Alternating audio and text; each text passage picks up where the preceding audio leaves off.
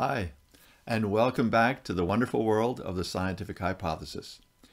My name is Brad Alger, and in this video, we're going to begin exploring the concept of different kinds of science, or different modes of science or ways of going about science. Now, by different kinds, I don't mean anything spooky or bizarre. They're all solid empirical methods that are based on observations and experiments in the real world. The different kinds do have somewhat divergent objectives. However, they're all complementary ways of helping us address an overarching goal of understanding and coping with the world. The focus today is on the fundamental split between basic and applied science. Now, you're probably at least vaguely aware of this distinction, but maybe haven't given it a lot of thought.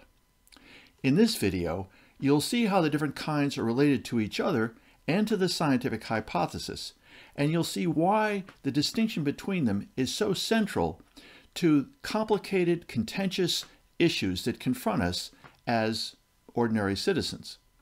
Now, this topic of different kinds of science is very large and complex, and in a later video, I'll return to it from an entirely different point of view. So, what about these two kinds or modes of science? We'll look at the different objectives or goals of basic and applied science, and we'll discuss why the distinction matters for our understanding of science, as well as how it affects current controversies at a societal level. So, what are the goals of basic and applied science? Well, basic science strives to discover truth, big T truth, universal, eternal, and certain, the ideal that we can never quite reach and is never satisfied.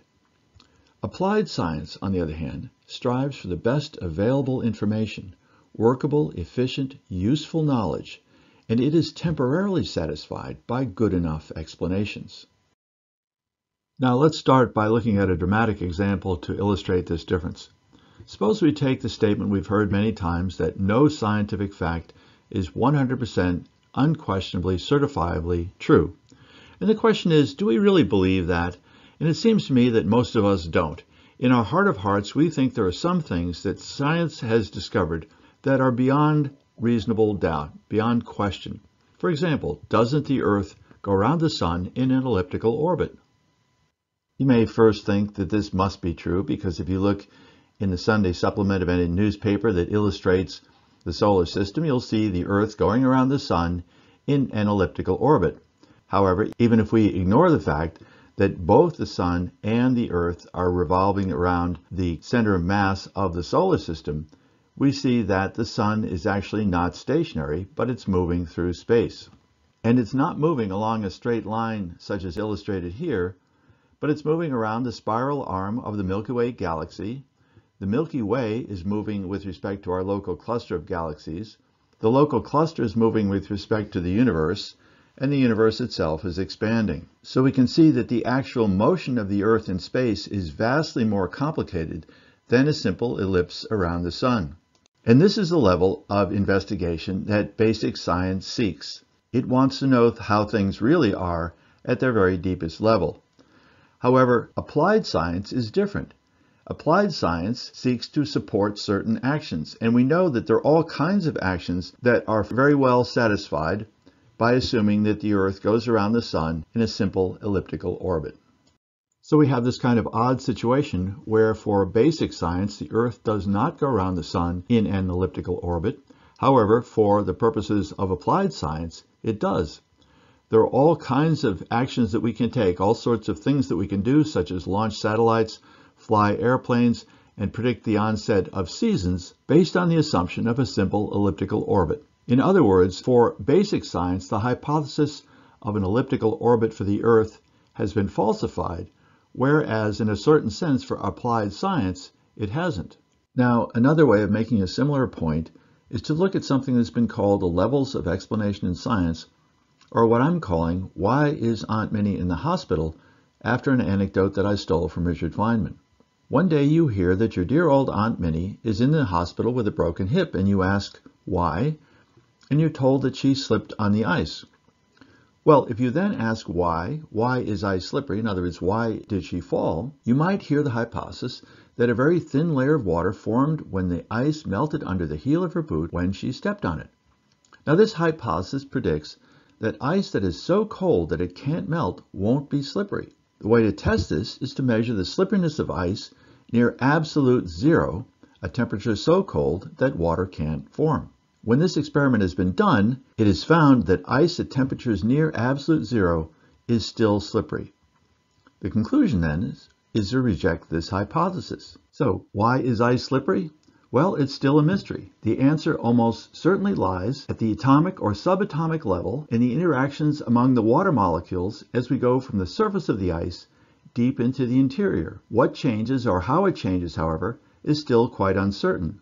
At the moment, we simply have to accept that slipperiness seems to be an intrinsic property of ice. Notice, however, that we don't have to have a theory of slipperiness to know why Aunt Minnie is in the hospital. We do. She slipped on the ice. And we don't have to know all of the atomic details of slipperiness to know how to help her out in the future. We'll spread sand or salt on the ice. So we've seen that applied science supports actions, that is actually doing things in the world.